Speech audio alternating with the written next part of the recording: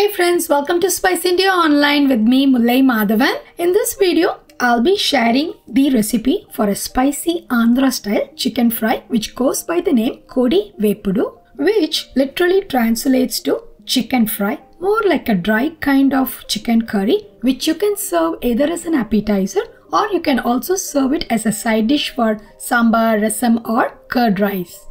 Now let's get started. To begin with, we will need about half to 3/4 kg of whole cut chicken cut into bite-sized pieces.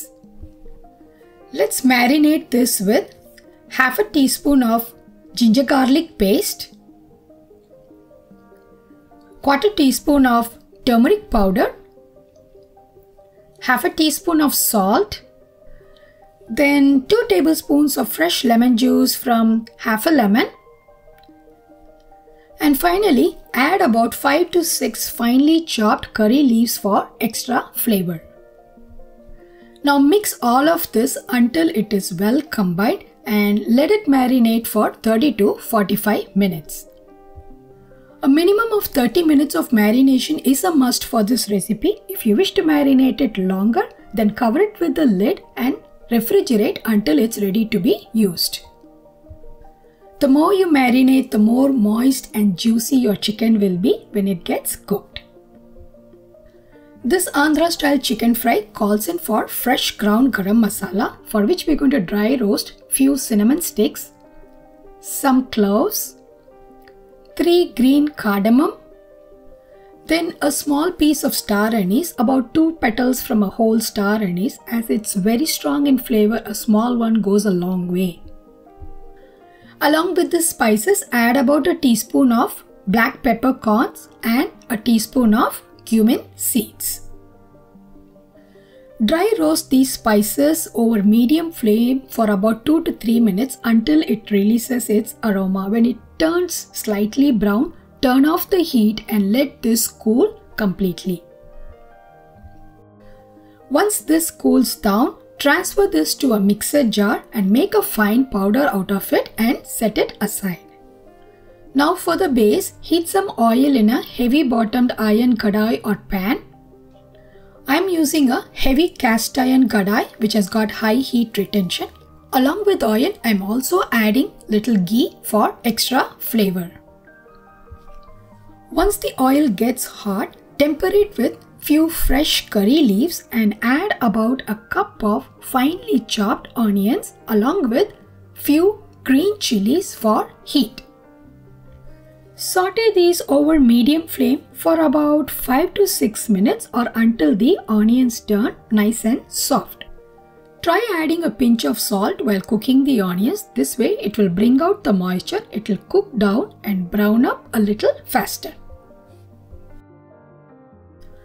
When the onions become a little translucent, add about half a teaspoon of ginger garlic paste along with half a cup of fresh tomatoes.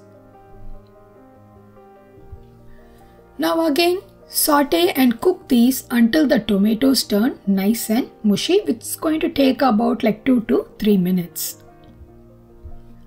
When the tomato onion base is all set, we're going to start adding the masala powder, starting with 1/4 teaspoon of turmeric powder, about a tablespoon of coriander powder, and then a teaspoon of red chili powder. As this being an Andhra style chicken fry, I would prefer you use the Andhra Guntur chili powder, which kind of brings the authentic flavor. For some reason, if you cannot find this one, you can always go with any South Indian style spicy red chili powder. And also make sure that you do not use Kashmiri red chili powder for this recipe, which would alter the taste completely.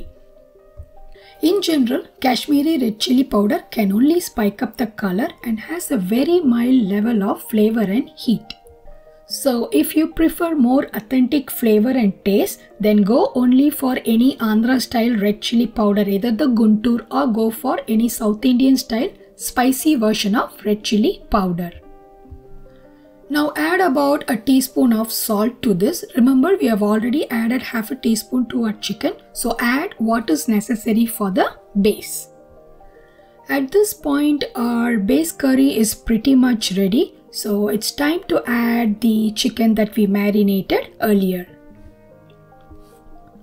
Also, along with this, we can add the fresh ground garam masala that we prepared earlier. Now mix this well until the masala is coated on all sides of the chicken and keep frying over medium flame until it is partially cooked. As this being a dry chicken curry, the most important step here in this recipe is not to add any water while cooking the chicken. The chicken should pretty much cook from the moisture that it releases. This way, it not only retains the taste but also keeps the cooked meat more moist and flavorful.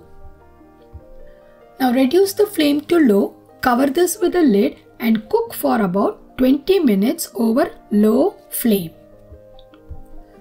Once that is done, you can see it for yourself. The chicken must have released a lot of water, and let this stay in medium flame for next 10 to 15 minutes until all the water is absorbed.